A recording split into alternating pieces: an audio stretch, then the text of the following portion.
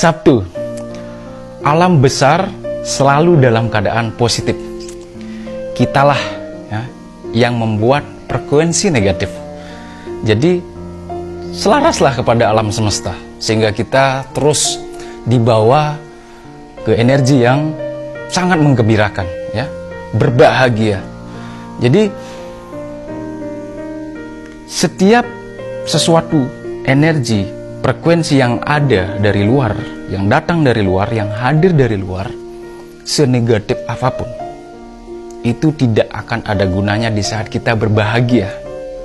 Karena secara frekuensi ini berbeda. Kita dalam kondisi frekuensi yang positif, jadi nggak akan pernah masuk, nggak akan pernah bisa kita terima dari frekuensi negatif orang lain masuk ke kita, kecuali memang kita sendiri yang mengizinkan energi itu masuk dan menurunkan ya frekuensi kita ke level mereka sama negatifnya.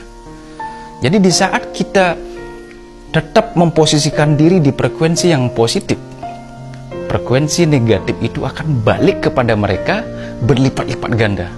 Begitulah cara kerja frekuensi kebahagiaan dan kebaikan alam semesta.